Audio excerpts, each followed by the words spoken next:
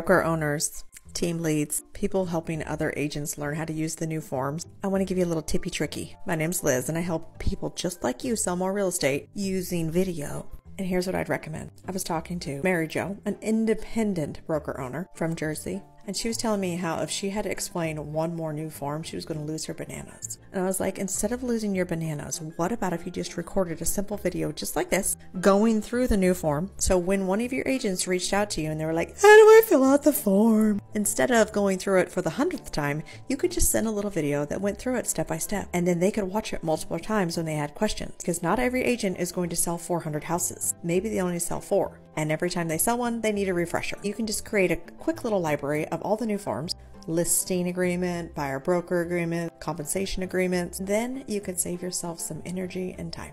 We want our agents to be prepared. We want them to have certainty. And this is just a little way that you could create some. And if you'd like to join me for when we go over forms like this and do some role play, you can comment Homegirls or Elevate because we're hosting 2 calls. The Homegirls and Gents are hosting an event on the 15th.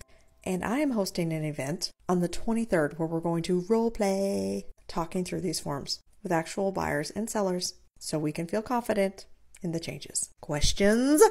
Ask me.